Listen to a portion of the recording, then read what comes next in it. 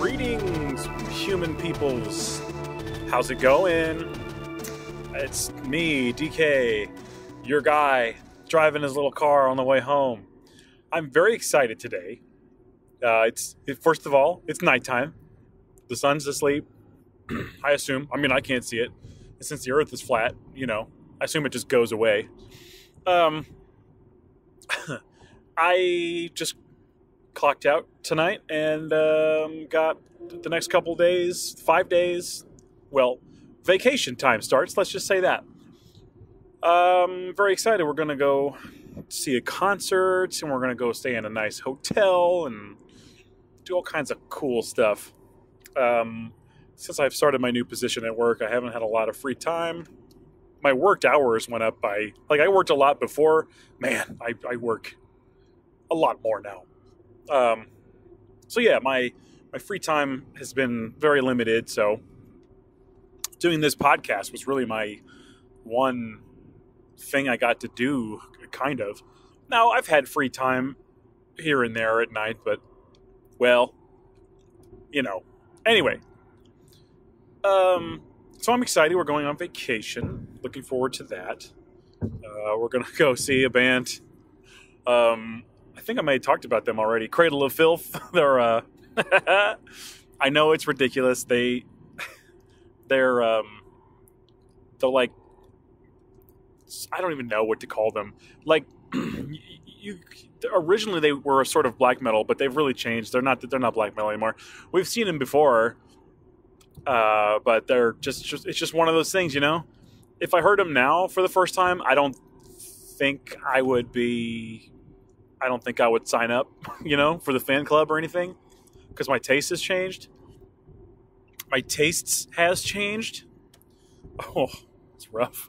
But it's just one of those things. I found them at a specific time in my life, and they were the band I needed at the time. So for me, they're like a classic. They've been around forever, since the early 90s. Spreading the black metal magic. So I'm looking forward to seeing them. One time, the singer, who is named Danny Filth, by the way, that's his name, Mr. Daniel of Filth, we were standing at the venue that the show is going to be at, and this venue is in a well-known kind of bad place, like not a town you'd want to hang out in, and it shares a parking lot with a strip club, and often you'd go to the club, which is also just a bar. You can go to this club anytime. It's always open. It's a bar, but it's right next to a strip club. So often, the employees of the strip club will go to the bar. Whatever. We were in line for Cradle, and some guys right in front of me went, "Excuse me, I need to get through." I didn't really notice the accent right off the bat, but it was Danny Filth and some other people coming from the strip club. So there you go. There's my Danny Filth story. He's a short little guy. He's cute. Also, he was looking directly at me. And Steve, you know who that is. And he put his foot up on a monitor right at the edge of the stage. And the monitor was not bolted down as maybe he assumed it was, or not that heavy. And he almost, inches from falling off the stage. I mean, it almost happened. And he was staring right at us. And he quickly looked away and went somewhere else, pretending like it didn't happen. It was very good. They were fun.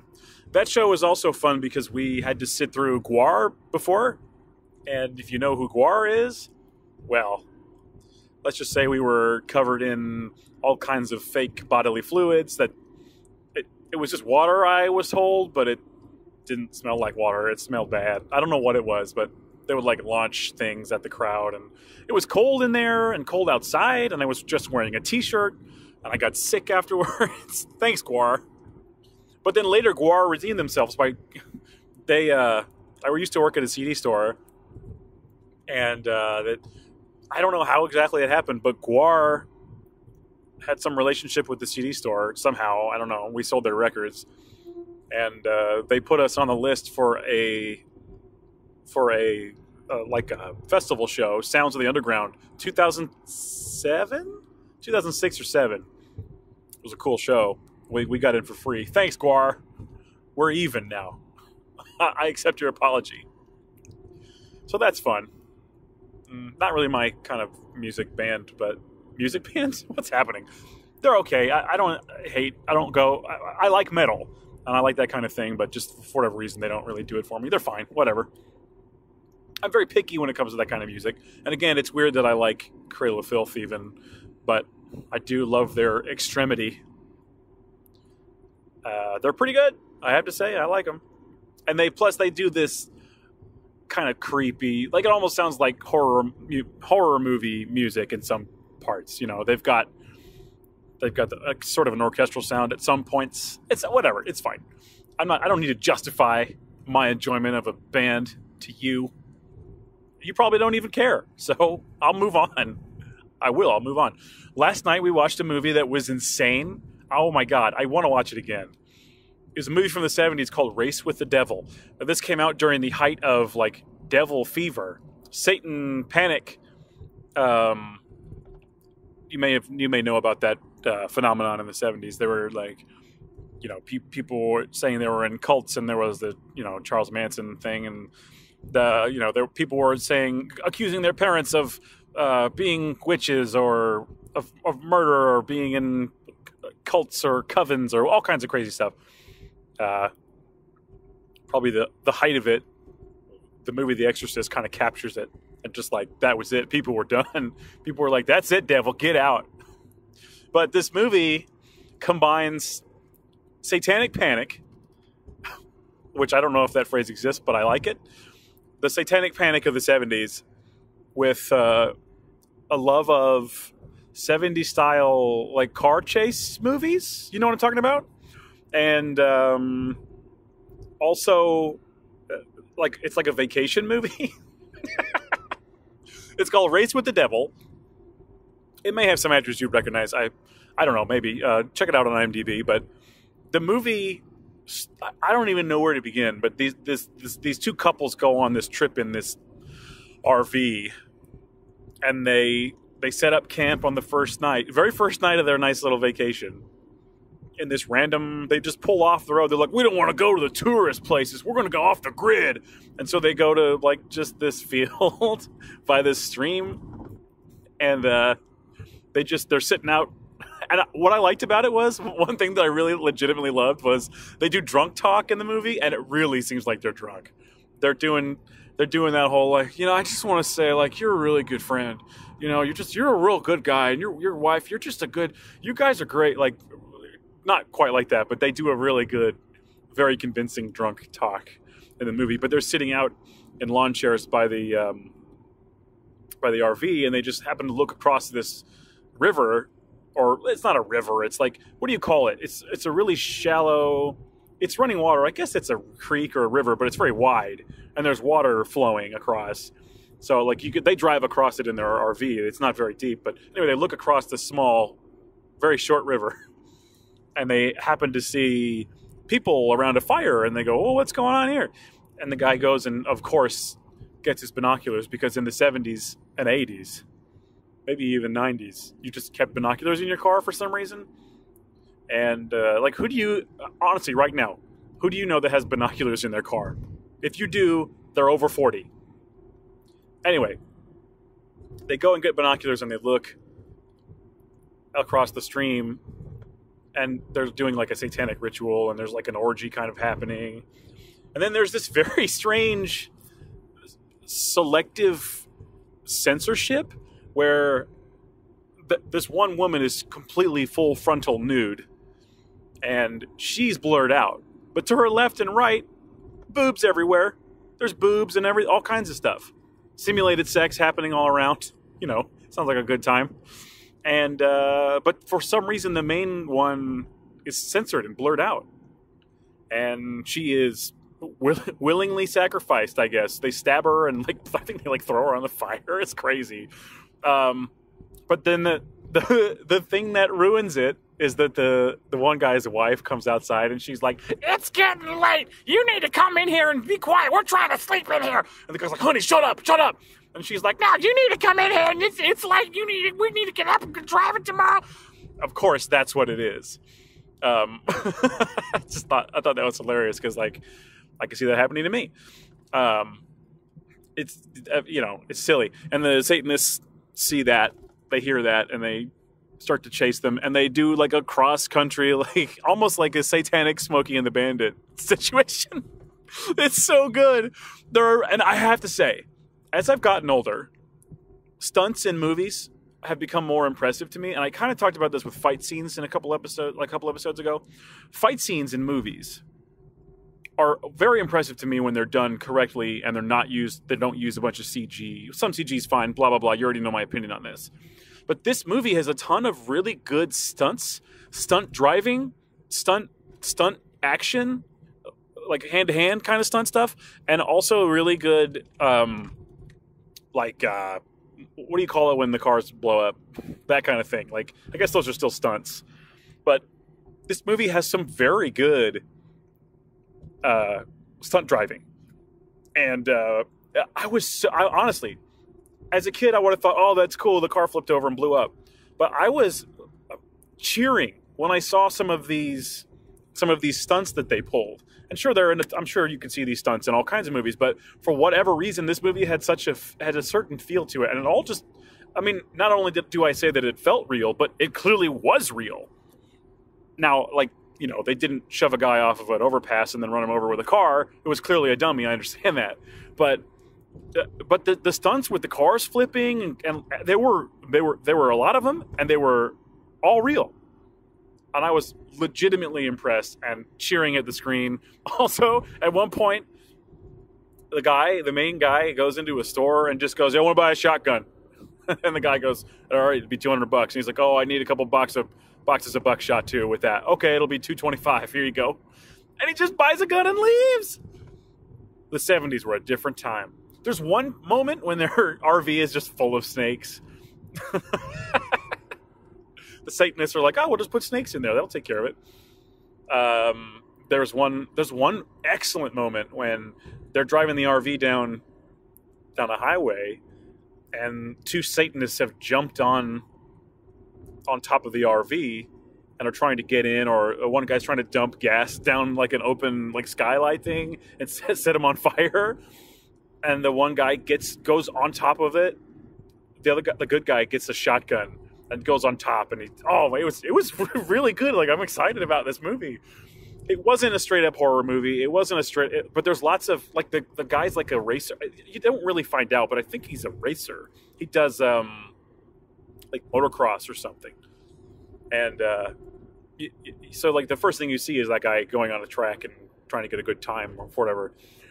But you see lots of, like, look at these new motorcycles. They're not motorcycles. They're, what did I say they're called? What do you call that? Like motocross, that kind of thing. Whatever that's called. Are those called motocross bikes? I don't know anything about that stuff. I'm sorry. You see lots of that in the movie just for no reason. Just like, hey, we have these. These are cool, right? If there's driving to be done, it will be shown because it's the 70s and people are interested in that. It was very good. I would watch it again. Race with the Devil. Very fun. The characters are good. Man, I really liked it. The drunk acting was top notch, gotta say. And those were very determined and organized Satanists, I have to say. Very good. Good job to the Satanists, by the way. There's a bunch of those movies that I like. Those like satanic panic style, like The Omen. Love The Omen. The Exorcist, obviously.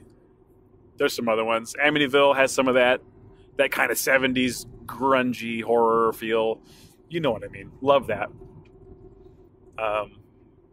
Yeah, so if you get a chance, I think it was just on Amazon Prime, or maybe it was, I have a subscription to Stars right now through Amazon Prime. I think it's like $5 a month, but you can watch all the movies they're showing, and you can watch, they have some shows I like, specifically Ash vs. Evil Dead. I'm not loving the show, just my Evil Dead update. The second or third episode, there's one where they're in a funeral home. Hilarious. I was laughing till I was crying. It was very good. Very perfect Evil Dead. But then some of the episodes just haven't been as good.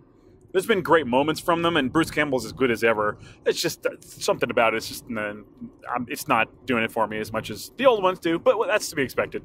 I'm finding things to love, and that's what's important. But anyway, that movie may have been on there. I'm not sure. I also have another service. If you like horror movies, called Shudder. You really should get it if you like horror movies, and if you've got Amazon Prime, it's $5 a month. I don't always do it, but sometimes like I'll be looking for a movie to watch, and then I'll look and go, "Oh, this movie's available on Shudder." Okay, well, it's $5 a month for Shudder. I will just get a 1 month Shudder subscription, and then just immediately cancel it. But you pay for 1 month, so then if you cancel it immediately, it won't restart. And then you can watch all the movies you want. So it's like renting a huge catalog of movies for the month. So I don't always do it. Those things add up. You know, I try not to do too many of those. But yeah, Shudder is very good if you're into horror. They have some crazy things. And because they are owned by AMC now, they've gotten a lot of money to do exclusive things. I watched a really cool movie on there called Cold Hell. It was in German, and it was about this... Did I talk about this movie? I can't remember. I'm sorry if I already have. It's all in German, but this woman is like a badass taxi driver, and she does jiu-jitsu. She lives on her own, and she's unhappy, and she's constantly harassed by people, and she learns jiu-jitsu. Well, at the beginning of the movie, you see that she like is a big fan of jiu-jitsu and practices it, and she like beats up a guy, whatever. But she witnesses a murder, and essentially the whole movie is her trying to escape this murderer. And I liked it. It was very good. It's in German, but that didn't bother me. You have to read, but the action was so good. It was like John Wick meets... I don't know. It's like John Wick meets... I don't know. Something else with a serial killer. But she's just trying to get away. It was great, though. Anyway, Cold Hell, I believe is what that was called. Enjoyed it as well. I've talked a lot about movies, haven't I? Last episode, I gave you a song of the day that apparently wasn't loved. Okay, but that's fine. I totally understand. Your complaints, Kodum, I'm talking to you. Your complaints are completely. I understand. It is a very melancholy, to the point of maybe not being interesting kind of song. But I've always connected with that kind of music. So I'm standing by it. I'm not going to retract my song of the day. It's not going to happen, guys. Not going to happen. But no, I get it. I understand. It's not for everybody. And I didn't think these all would be. That would be insane of me to just assume that you'd like everything I suggested. Honestly, the most important thing is that you gave it a chance. And 50-50 shot. If you had loved it, awesome. You got a new song you like. And if not, you go, okay, well, maybe I don't like them. Fair enough. We all win. I do love the feeling of recommending something to someone, and I do that a lot. I've noticed a lot of this is just me talking about things that I saw that I liked that maybe I want you to check out. But I love that when I recommend something and it connects with somebody. That's the best. Otherwise, I'm just sitting here talking about myself, and I'm boring. I'm talking about mini golf and things I did as a kid. Nobody likes that, I assume. Random story I just thought of. When I was a kid and Jurassic Park had just come out on VHS, my cousins and I watched it in their basement of their home in Indiana. Nope, it was Kentucky. And as soon as the movie was over, I loved it, by the way, but I was a little young, and it kind of scared me a little bit, but I loved it. I was really impressed. I loved the dinosaurs. The effects were amazing. Who didn't love Jurassic Park, right? My cousin just goes, all right, get up, rewind it. We're watching it again. And we literally we watched Jurassic Park 2 times in a row. And then when the movie was over, we were in such a Jurassic Park fever, trance, that we played Jurassic Park. My cousin pretended to be a velociraptor and chased us through the house. This is the same cousin that threw me through a wall. He really got into it, and he was way bigger than me and way stronger than me. I ended up being taller than him in the long run, but he was real big. At this point, he was a teen, and he was into like working out and stuff. So, or just getting whatever. He was buff compared to me. Anyway, I was a little stick person, and he chased me and made raptor noises, and it terrified me. I remember trying to get away, and he just grabbed me, and like he was so rough. Oh my god! I'm having PTSD. Pterodactyl, Tyrannosaurus, scary, dilemma. That's what I'm talking about. I'm not talking about the real thing that happens to people that is an actual problem. So anyway, that's just a random thing I thought of. Jurassic Park, I don't know.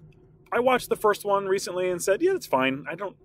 I like the nostalgia feeling, but that's about it. I don't know what it is, but that movie, I sort of lost interest in it. I don't know what it is. So most of those movies I could watch over and over forever, like Indiana Jones or Star Wars or anything along those lines.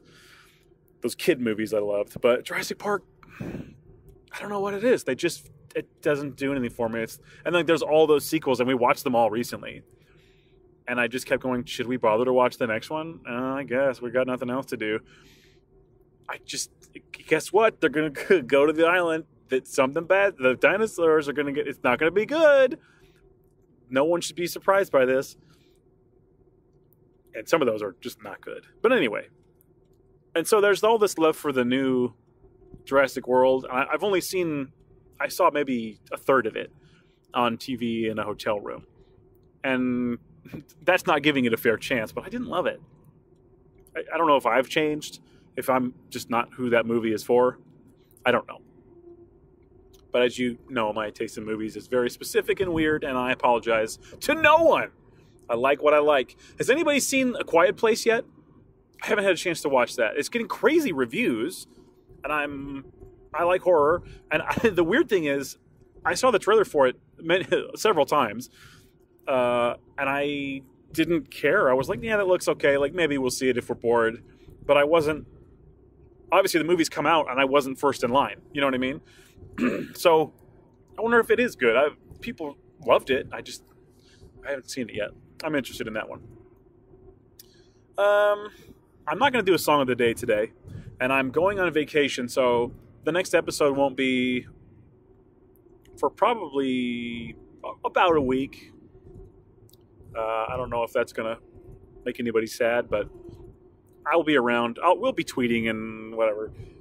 And yeah, I think probably this will wrap it up. I appreciate you listening. Appreciate you listening to my complaints and my thoughts and observations on things. As always, send me a message. Let me know what you thought. Yeah, thanks for listening. Thanks for continuing to support me. Blah blah blah. I really mean it though, even though I said blah blah blah. I'm just tired of hearing myself talk. Maybe I'll try to sneak an episode in on vacation. I don't know. We'll see. All right. May the force be with you. Thanks again for listening, and I bid you farewell.